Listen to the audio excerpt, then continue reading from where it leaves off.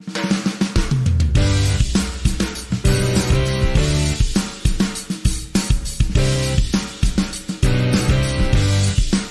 and welcome to another episode of the Elixir Mix podcast. This week on our panel, we have Josh Adams. Howdy. Eric Berry. Hello, my friends. I'm Charles Max Wood from devchat.tv, and this week we're talking to Osa Gaius. Hey there. Do you want to introduce yourself real quick? Yeah, sure. I'm Osa. I'm a software engineer at a company called MailChimp in Atlanta, originally from Nigeria, grew up in Miami, and I've been writing Elixir for a couple of years now. Very cool. I have a friend from the Angular community, and his joke was that I think 2 or 3 of the World Cup teams for the European teams, I think France and England, he said that those were both African teams because so many of the players were from Nigeria. So that's the goal. We're continuing the mission. There you go. It's hilarious. I don't keep up with soccer anymore, but growing up, that was the sport to follow back in Nigeria. Yep, definitely. Well, we brought you on because you gave a talk at Elixir Days 2018 about why Elixir matters. And it was really interesting just kind of digging into this and it wasn't just, oh, this is why Elixir's cool, but you went into the history of functional programming and where some of the concepts in Elixir came from. And I was wondering if you just wanted to kind of get us started there and explain a little bit of the heritage that Elixir has and where all that comes from and why that matters. And then we can kind of go from there. Yeah, so great question. So for me, the idea for the talk, started a couple of years ago while I was writing Elixir professionally and sort of working in the language every day and started thinking, well, how did I end up writing Elixir? How did this language come to be? I'd done some Clojure in the past as well for about a year.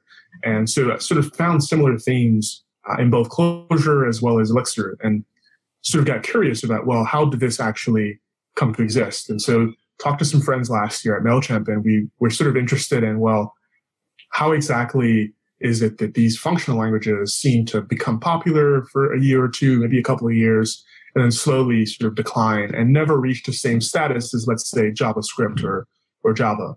And so when I started thinking about that, there were some languages that stood out to me, right? There were obviously Clojure, but then Clojure is a Lisp, so Lisp in the first place.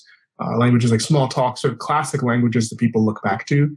And then I started sort of evaluating, well, how do I kind of trace these languages, back to the present moment? And the best way for me that I found was to start with, the original sort of lambda calculus as a mathematical notation, and then work slowly up, to the present moment. And so the talk kind of walks, from lambda calculus in the 1930s all the way up to Elixir today. And my process was very, historical there in terms of looking at each language and looking at what those languages shared in common. Awesome. Now, have we talked about lambda calculus on the show before, Josh and Eric? Not in depth for sure. So, because I think that might be an interesting place to start, and then we can kind of work our way up to how we wound up with something like Elixir. Cool. So one sort of caveat that I would kind of mention is that my approach to thinking about functional languages or languages generally is a bit different. I tend not to look at them as, competing in terms of, features, because I think language features at this point are pretty standard across the boat. I think what makes them different or what makes discussions about them different is sort of the social and political context in which they're framed. So I think lambda calculus is an interesting sort of development because it emerges in the 1930s. Out of the work that Alonzo Church was doing around, mathematical research. And for him, lambda calculus was just a sort of an approach to logic or mathematical logic. And it was a way that you could actually describe, computations just by using pure functions, right? There were some ideas around variable binding and substitution built into lambda calculus, but it was mostly just a model of computation based on logic that could be used to build something complex like a Turing machine. And lambda calculus is very interesting because it then becomes the basis for a series of other languages, most notably, Lisp, etc. But all functional languages have their root in lambda calculus. Very cool. At the beginning of the show, I said I'm going to be able to understand all this. And just so you know, I'm out. I mean, so I'm going to mute and wait until I can provide some valuable info. But for those people, can you dumb that down just a little bit more? Yeah. So, I mean, I think the important thing I actually got into this boat where I spent about 3 weeks teaching myself lambda calculus. And then I realized, well, the important thing about functional programming and why Elixir matters is, to some level, you don't have to understand lambda calculus, right? It's really heady, really extremely difficult mathematics. But the basis of lambda calculus is that you can take any sort of complex computation that you want to perform, and you can reduce it down to simple pure functions that you can then take input and output. And then once you're done composing those functions, the results of that will be some operation that you want to perform, right, or some instruction to the computer. So lambda calculus was a way that Alonzo Church was trying to argue, or at least propose, we build complex machines like the Turing machine, right? Got it. But I would say don't get caught up on whenever, for those listening, whenever you start working in functional programming, it's very easy to get pulled into lambda calculus as this holy grail. But it's important to recognize that it's the basis for what we do, but it's not the majority of the work we do with functional programming languages. Yeah, for me, so lambda calculus is a mathematical construct that, like you said, is the basis for a lot of these machines. And I haven't looked into or thought about this stuff for quite a long time, but it essentially allows you to prove mathematically a lot of the concepts that go into the programming language.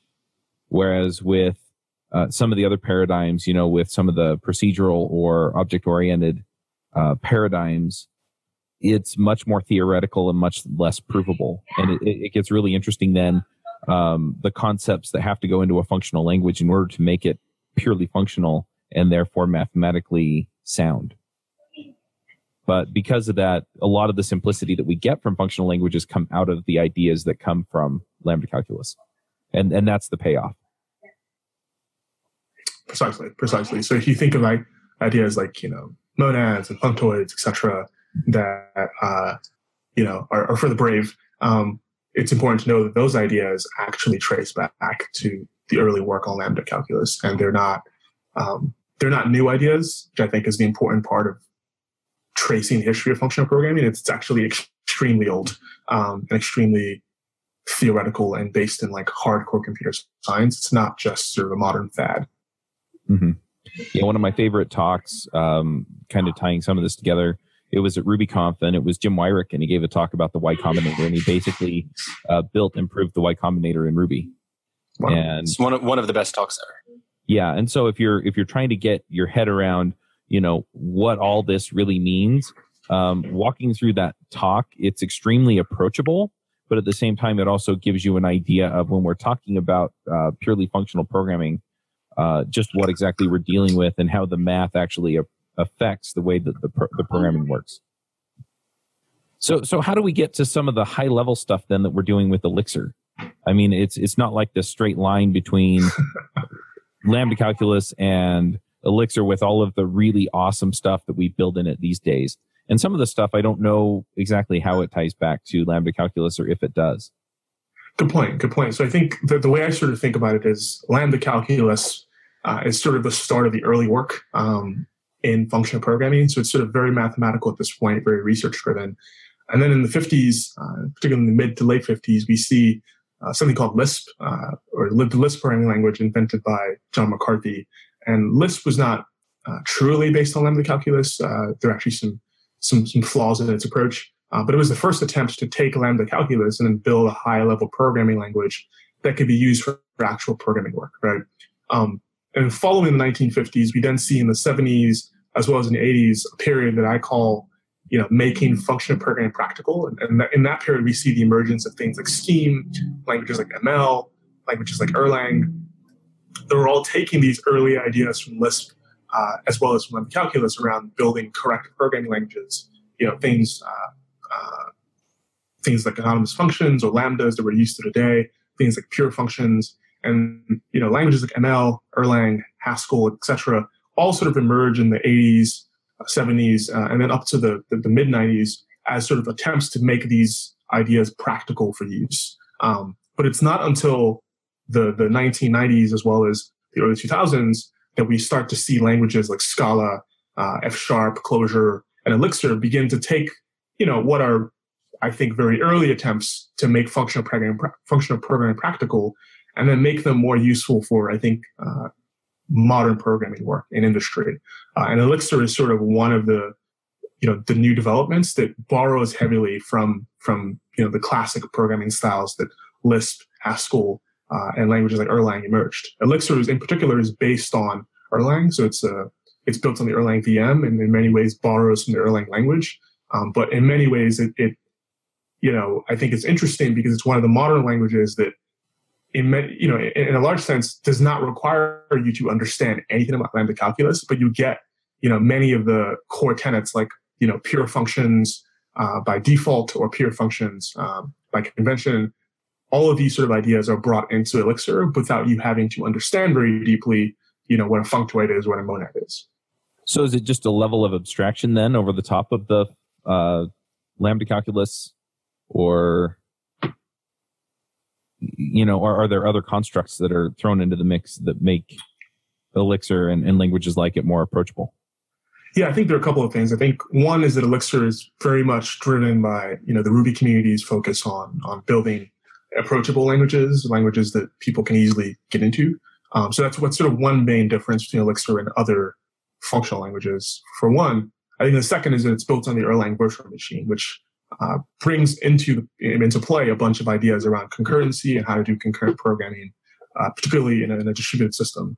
So I think those two ideas, right, both approachable, programming languages as well as, distributed programming, sort of make Elixir different. But at the very core, it is mostly just about, taking data, manipulating data, using pure functions. I think that's the heart of Elixir that ties it back to, Lisp, ties it back to lambda calculus. In your research, as you were going through this, did you kind of get a sense of almost an organic growth where it seems like, if everything started back with lambda calculus back in the 30s, as you're researching this, do you feel like it's almost like you're passing on from one person to another, like a little bit of knowledge, and they augment it, and then it goes on a little bit more and they augment it, and it kind of, I don't really know how to explain this, but do you feel like you're viewing something organic and beautiful as it grows? That's a great point, actually. And that's one of the terms that I use in the talk that I think is a bit different than other talks is this idea of genealogy, right? And genealogy really is about tracing a family history over time, right? And seeing the ways in which ideas get passed down, get changed, get morphed, etc.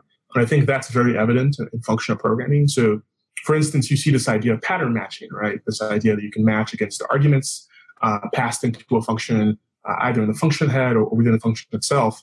And that's something that we see in Elixir and we take for granted in Elixir. But it's really a very old idea that actually, we can trace back all the way to the very early functional languages that sort of emerged, right? Languages like ML in 1973 already have these ideas around pattern matching built in.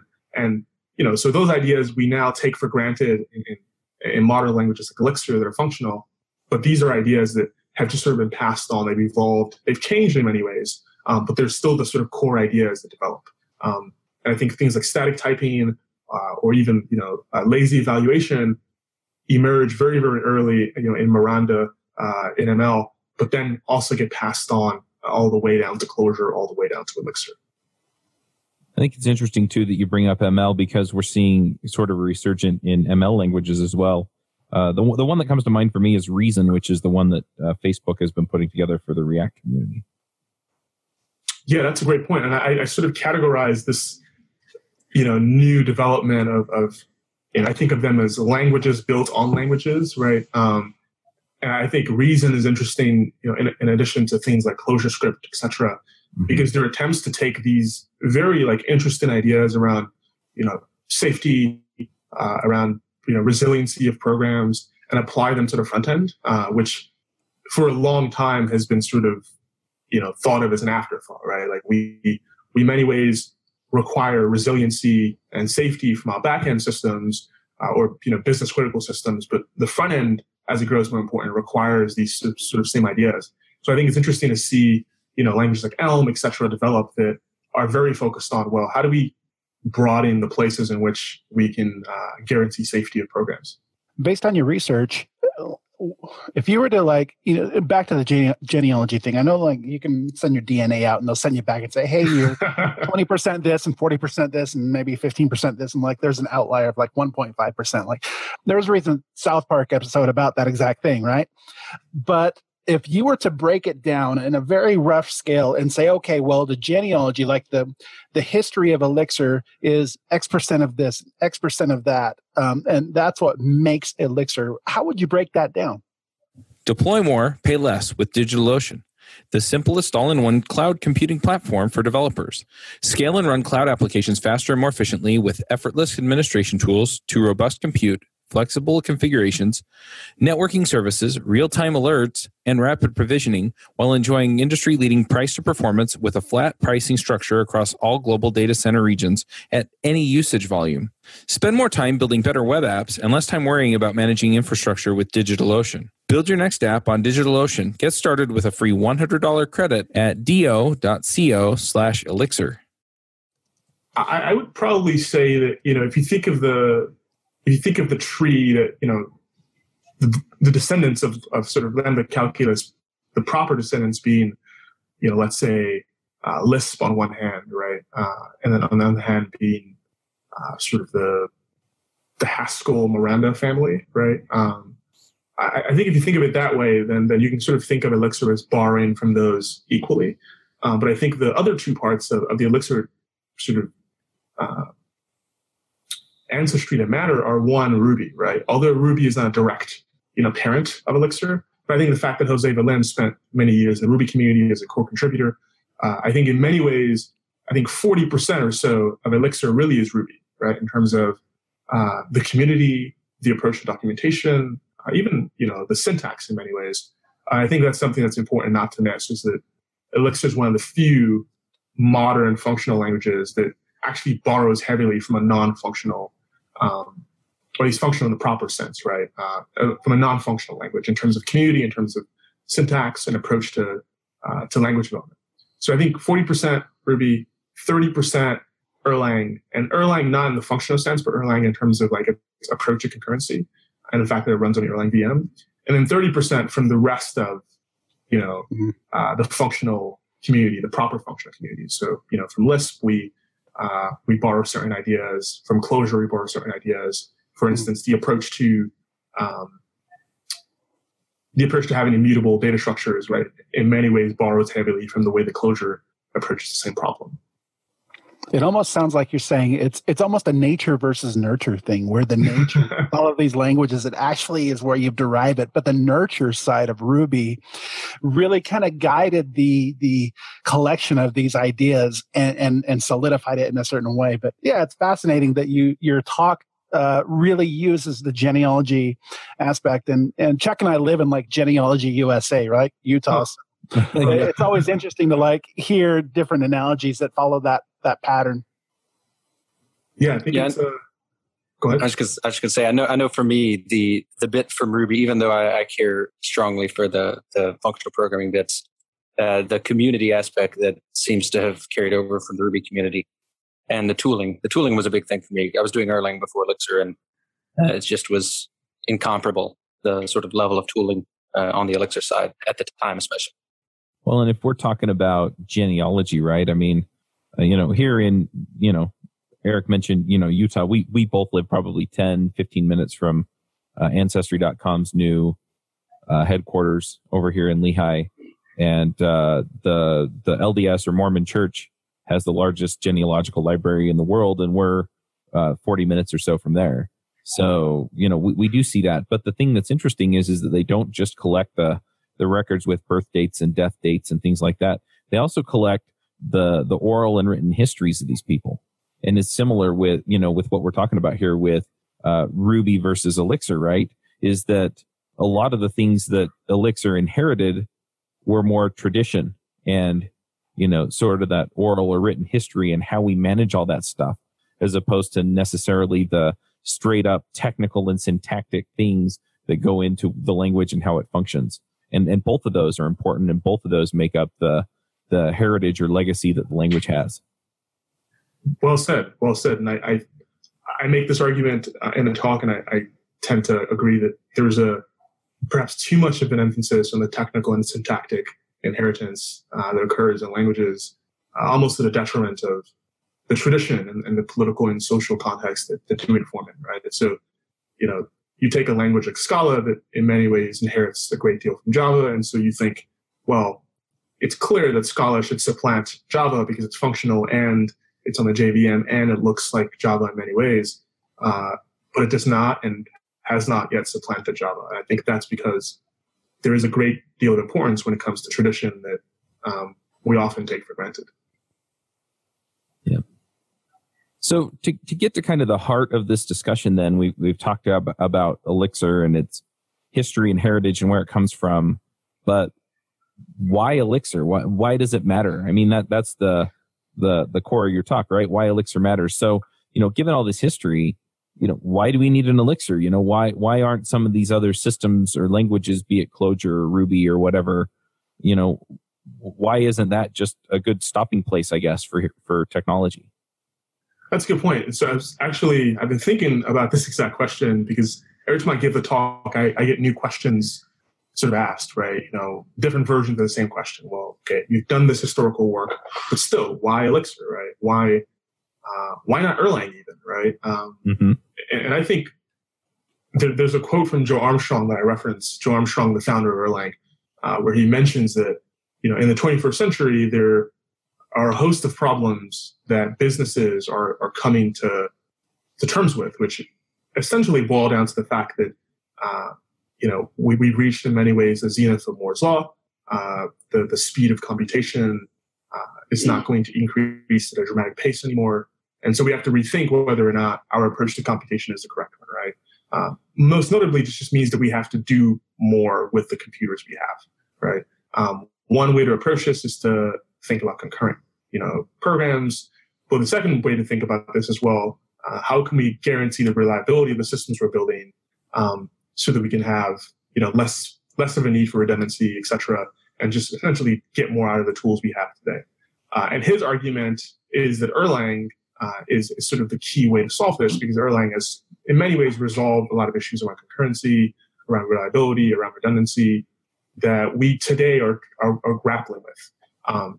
And so I think my argument is that is in many ways true. I think the actor model that Akka and Erlang and even Orleans to some level will bring up or bring to the foreground, that actor model is really useful because it allows for us to think about building systems in a very, very reliable way from the ground up. It gives us the primitives necessary to do that, the primitives to deal with failure, to deal with crashes, etc., in a real way. And it also gives us primitives around scaling systems from being a single node to multiple nodes, or from being a single process to multiple processes. However, the challenge is, in many ways, there are some usability concerns with the Erlang language that are primarily down to the fact that most people find the syntax difficult to understand and the tooling somewhat lacking, right? And so I think for that reason, Elixir is particularly unique because it essentially takes the Erlang virtual machine that provides these very unique ideas and very battle-tested ideas, from Ericsson starting in the 80s. It takes these ideas and then repackages them and provides unique tooling, a great community. So in many ways, it's interesting to think of Elixir as syntactic sugar on the Erlang virtual machine, or syntactic sugar around distributed and concurrent programming, which is very, very valuable because in a modern age, the problems we need to solve, particularly to make our businesses, grow, involve solving distribution and solving concurrency. Yeah, for me, one of the things that Elixir provides in terms of usability over Erlang is sort of accessible macros. I don't know if you've done any parse transforms in Erlang, but it's just not something people reach for because it's very complicated, and you have to know like 3 different versions of the AST depending on what you're wanting to do, and it's just not what it's like to write a macro in Elixir. Of course, you should write few of them, but yeah, I think that there's this whole like power of the Erlang, sort of in Erlang, that most people don't access because parse transforms are really hard. Yeah, definitely agree there. I think macros are one thing. Even basic ideas around going from one node to multiple nodes is something that I think the Elixir community just provides really good tooling around. For something like feeding a PubSub, gives you globally distributed messaging across multiple nodes. It's something that you can put together in Erlang, but will take you some time, right?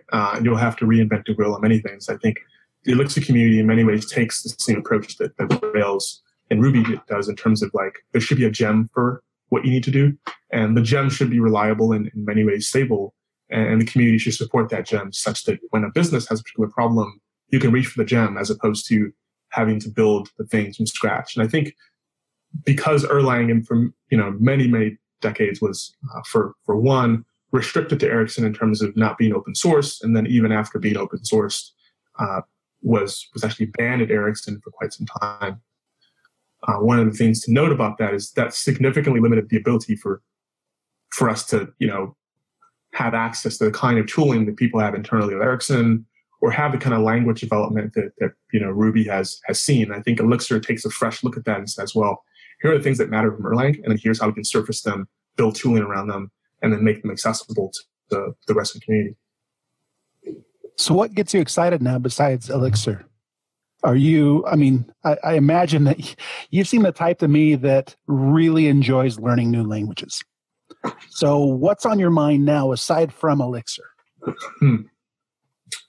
So of recent, I think, two things. I think one, in Atlanta, I run the Elixir meetup. And so one of my focus areas recently has been, Elixir's great. Functional programming languages are great. But what's even harder is how do we get people who are underrepresented, whether that may be didn't attend a computer science program in undergrad, or are from a group that doesn't have access to computer science education, right?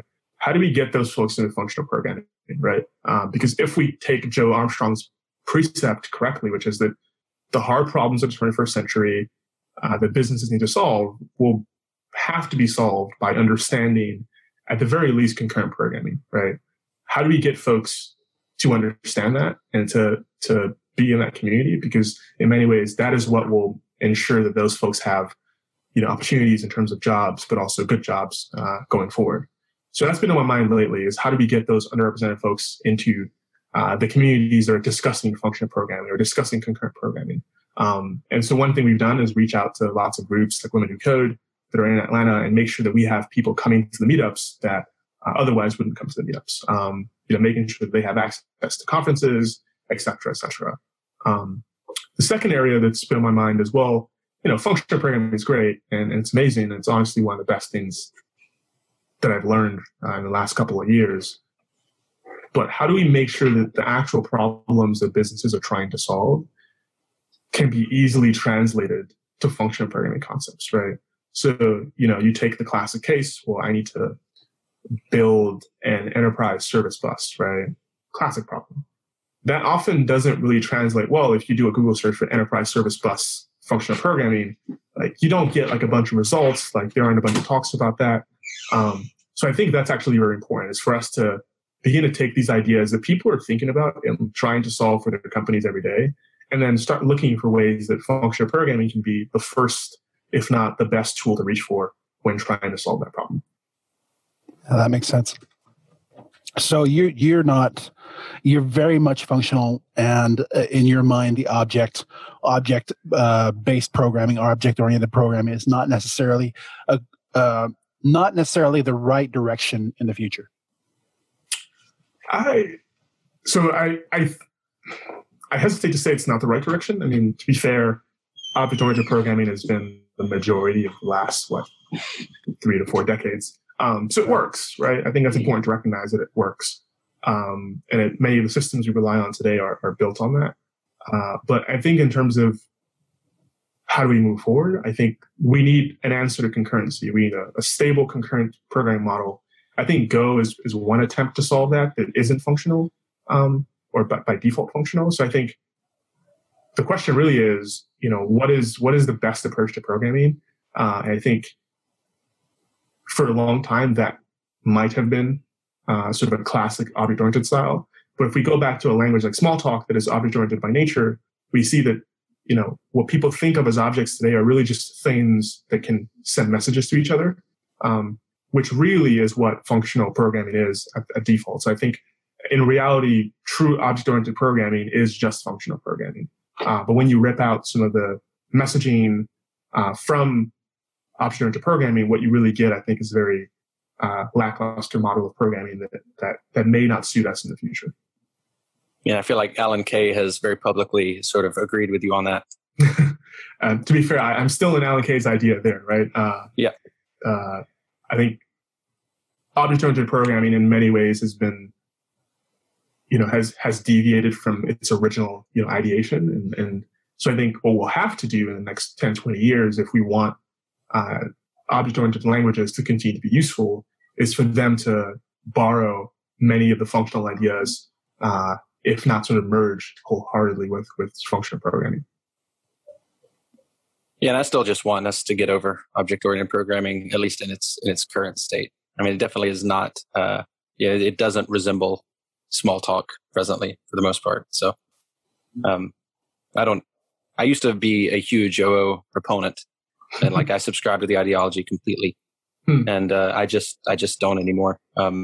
Since getting heavily into functional programming, I'm much more effective, and I don't paint myself into a corner anymore. So I feel like that's a lesson that could be shared more, but it's really hard. You don't OO languages, you don't end up painting yourself into a corner until you're in kind of a more advanced use case, at which point it's really hard to show somebody trivially, hey, here's a thing this helps you with.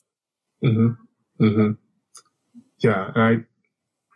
I think which sort of brings me back to my earlier point, right, about the need to demonstrate to people in very real ways the ways in which functional programming can resolve many of these corners that you paint yourself into. There's a great series of articles about, sort of taking the Gang of Four, the classic patterns, and then translating those to functional languages. And what you find is that in a functional language like Clojure or even Elixir, you don't need these sort of esoteric patterns that are very complex to understand for someone just writing software every day, right? You don't need these complex patterns because the languages themselves allow us to describe very hard problems in simple ways.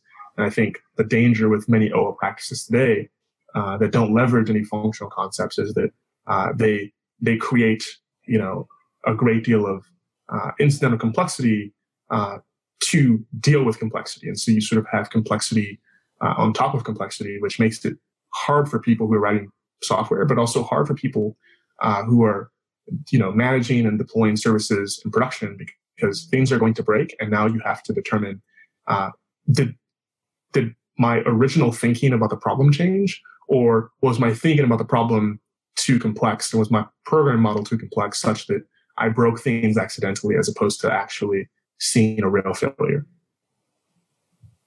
Are you speaking at any of the upcoming conferences? I'm not. So I spoke at, 5? I had 5 or 6 conferences earlier this year. So I'm actually taking a page from Dan Abramov's book, which is my focus now is on, at least for the rest of the year, getting other folks to conferences, supporting other folks who are trying to speak. There's only so much speaking one person can do. And I think, I've spoken my piece about why Elixir matters, and now it's up to other folks to kind of give talks and perhaps next year I'll do some speaking, but my focus right now is on community building and learning some new concepts myself. Does MailChimp use Elixir? MailChimp does not use Elixir. So I was an Elixir programmer professionally for about 2 years, and then I changed jobs last summer. And MailChimp is a PHP and Go shop. So, I still get to think about concurrent programming in context of Go. And, I can write some quasi-functional PHP, pure functions all the way. But no, I don't write Elixir professionally anymore. And I don't foresee us adopting Elixir just because we're at such scale that, and we don't have many Elixir programmers, right? So it could be prohibitive. But I do think that it's important for people to think about the scale at which they're at and not to just adopt Elixir wholeheartedly, right? You have to think through the realities of adopting a new language. It's not just, swap in a new language and everything kind of works as is. Right. So one more question that I had that I was thinking about, and I kind of zoned out just kind of thinking it through in my head. And I'm not sure that I or anyone really has a good answer for it, but you mentioned all these other parts of sort of the genealogy of Elixir. And I'm wondering, what kinds of things do you think Elixir is going to be the genealogy of? I mean, what kinds of things are going to come next that Elixir is leading us into as opposed to solving problems for today? Good point. I think there's sort of two classes of things. I think the first are the things that Elixir will inspire, and then the things that will directly sort of descend or will borrow from Elixir. I think the things that Elixir will inspire are other languages on the Beam, right? So the Beam being the Erlang virtual machine, or inclusive of the Erlang virtual machine, but more importantly, the runtime. So if you think of the Beam as this sort of approach to distributed systems or distributed computing, concurrent computing that just sort of works out the box, right? And like includes the actor model and these sorts of things, then there are going to be a host of things that will attempt to, in the similar way to Elixir, Elixir compiles to Erlang and just runs like Erlang runs. There are other things that are starting to emerge, right? So I have a friend over in Stockholm who works at Klarna who's working on a great implementation of Clojure on the Beam. I have some folks, I know a friend also in Chicago who's working on an implementation of Elm on the Beam, right? So I think these are all things that are directly inspired by Elixir and their purpose as well. There are other languages people like to write that are functional in nature. How do we write those languages and still get the benefits of a distributed and concurrent, platform like the Beam, like the Erlang virtual machine? So I think that's the first class of things that Elixir will inspire. I think the second will be things that are built on Elixir, things like Elixir script that is Elixir but compiles to JavaScript, right? Mm-hmm. I think those sorts of things are still very nascent. We haven't seen many of them yet. But I think similar to the Clojure script, what we're now seeing is people really love Clojure script and really adopted that language and get a lot of joy out of programming it. I hope that we'll see lots of things similar to that, where people are writing Elixir but compiling Elixir to other languages. Cool. It'd be interesting to see how far that takes us. Indeed. I do have one more question. What do you see in Elixir that you wish wasn't there, or what is it missing that you would like to see? That's a good question. That's a great question, actually. You wish it was object oriented, right? No. Thank good. No. I don't want to browbeat object-oriented programming too much. It's very useful, and I think lots of folks enjoy writing software that way. I would say that there are a couple of things. I think one is sort of theoretical, which is it would be nice if there was a stronger connection to some of the functional ideas that are really hard to understand, right? So you think of something like, how does Elixir implement immutable data structures, right? So you think of like a crazy idea like that, and how does it do it in a sort of optimized way, right? That's an idea that I think once you go read the papers and you sort of go down the rabbit hole, you look up HAMTs and you go down that path, like things get really like heady and really interesting.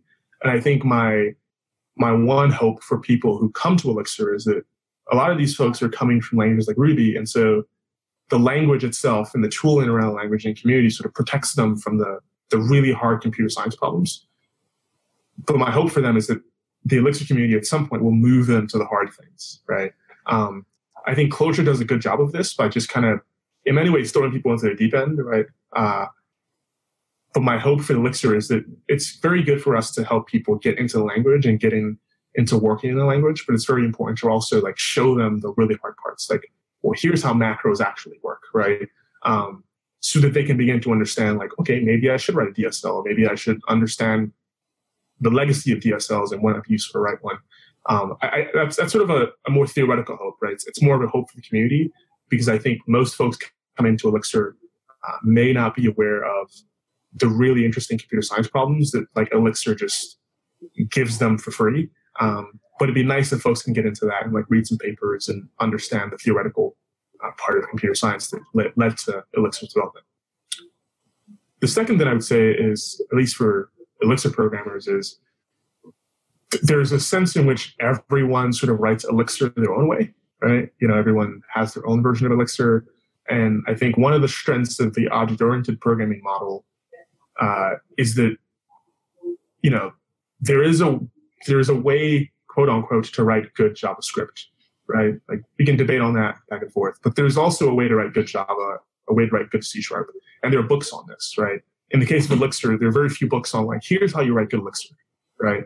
Clojure is the same in many ways. Like, here's how you write good Clojure that looks good, that's readable, that's easy to maintain over time. You think of books like Fowler's Refactoring. It's hard to find things like that for Elixir. So I hope that in the next few years, we see people develop some ideas around, well, here's the proper way to write an Elixir function. Here's a proper way to do recursion. There's a proper way to write a module so that it can be refactored over time. Those are things that I think we're still pretty early on, but that's my hope that we would make more effort in that regard. Good answer. I have a question, which is, you mentioned your friend that's working on the Elm on Elixir, and I was curious I've seen a couple. I was curious which one that is. It's my friend Kofi. Yeah, okay, Kofi's. Yeah, a buddy of mine talks to him all the time and constantly keeps me updated on what he's doing. So do you mind just telling everybody what it's called? I don't remember. I don't recall either. We talked about it while we were in Sweden. You recall the name? I mean, it's very tentative, and it's called, it's an implementation of Elm on the Beam. I don't think he has a name for it yet, but if you look up HK Gumps, HKGUMBS. Yeah, so it's literally just called Elm Beam there. Okay. Yeah, and it's still pretty early. I don't want to speak too soon, but his talk at CodeBeam in Stockholm was very interesting because at this point he has a working implementation of Elm running on Beam, right? And he can run, very simple Elm code, and it compiles to the Beam and runs on a virtual machine, which I think is incredibly powerful and shows great promise. Cool. Thank you. All right. Well, let's go ahead and do some picks. Josh, do you want to start us off with the picks? No. Eric, do you want to start us off? Yeah, sure. So, the older you get, the less interesting games are, right? Huh. And for me, that's for me, right? I'm 41 years old now, and with 3 kids, and things are constant. So the time that you get alone, where you actually get to yourself or just you and your spouse, the last thing you want to do is play video games, at least for me. So that being said, I finally found a game that's made for me on the iPhone, right? Like my favorite toilet buddy out there. And this game is called, wait for it, Golf Clash. It's probably the same people who made the other Clash of Clans or whatever. It looks very similar, but I love golf. Golf gives me zen, and this is like my toilet zen, right? It's the game that I can just play anywhere I am and just go a quick round, and it's super easy, super fun. So if anybody wants to play me, my username is Coderberry. It's Golf Clash, and I promise if I'm in the bathroom, I won't tell you. There's my How much of my time did you just waste there? Shut up. It'll substitute for when we can't make it to the golf course together. That's right. That's exactly right. Yeah. Josh, do you have some picks for us? Hey, I did find my pick. I had to go back through and look at what I read this week. But an article, Building the Google Photos Web UI. And it's just about all of the sort of the issues that go into building what is a really fast and very responsive, in the sense that it does stuff quickly, user interface for digging into what could be terabytes of photos. Really, really good discussion of all the sort of trade-offs they make and design considerations, and really enjoyable and not deep back-end technical. So it was a nice diversion. Awesome. I'm going to jump in here with a couple of picks. The first pick I have is And, Eric brought it up. It's golf. Now, I have a really old set of golf clubs, right, Eric? Yeah, it's actually kind of sad. But yeah, I have my dad's old golf clubs from when I was a teenager. So they're 20 plus years old. But anyway, golfing just, as Eric pointed out, it's just a nice way to get out and, kind of get some mental space. Plus, it doesn't hurt that you're moving. You're up and moving. So we went golfing last Friday and anyway, had a great time. It was a ton of fun. So definitely get out there and give it a try. If you're in Utah, I'm sure Eric or I will be happy to go and, do 9 holes with you. That'd be fun. Absolutely. But yeah, so just let us know. But yeah, I'm going to pick that. And then I'm also just going to put this out there because I know that people are starting podcasts. I'm putting together a system to manage my podcast content and sponsorships. And I'm getting to the point now where I kind of need a few people to start using the system so that I can, it works for me, but I don't know where my blind spots are as far as, how other people do things or what they need. And I also get that, when you build a SaaS app, it's not the silver bullet for everybody. But if you're starting a podcast or running a podcast and you want to give it a shot, let me know. Just email me, check@devchat.tv. And we'll see how that all comes together. And then my last pick, next week I'm going to be at Podcast Movement. And I've gone to Podcast Movement for the last few years, except for last year. And this year it's in Philadelphia. And so I'm looking forward to going and seeing some of the sites in Philadelphia. But also I find that it's a terrific place to meet people who are doing things kind of like what we're doing here at devchat.tv, but also just people who are thinking big and trying to be out there and help people. So if you're going to a conference, take the opportunity to get to know people and find out kind of what their big ideas are, because I guarantee you that's something that you'll benefit from, just from the energy and inspiration that you get from people. So I'm going to pick that. And then lastly, I have an anti-pick, and that's Amazon Prime Day. I think my wife spent like $500 on Prime Day. So it's on sale. That's what I kept hearing. Anyway, so I'm poor, and it's Amazon's fault. But yeah, those are my picks. I'm sure Amazon's devastated. Yeah, right. Osa, what are your picks? I've got one pick. It's actually a talk by Rich Hickey, where he actually walks through with Brian Beckman the entirety of sort of the core of the Erlang, the Clojure programming model, right? So, for instance, how data structures are implemented, so on and so forth. I think it's a great talk because it introduces some of the basic ideas around how functional languages implement things like arrays, etc., in a very, very simple way that I always go back to whenever I want to, well, for one, just feel like I'm really not that smart. And for two, understand some of the basic ideas that, underpin the history of functional programming. Awesome. And one last question. If people want to find you online, do you have a blog or Twitter account or places like that where people can check out what you're working on?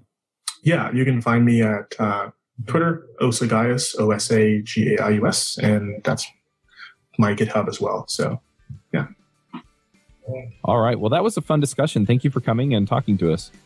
Yeah, thank you very much. No, it's good chatting with you guys. All right. Well, we'll wrap this one up and we will be back next week. Bandwidth for this segment is provided by CacheFly, the world's fastest CDN. Deliver your content fast with CacheFly. Visit CACHEFLY.com to learn more.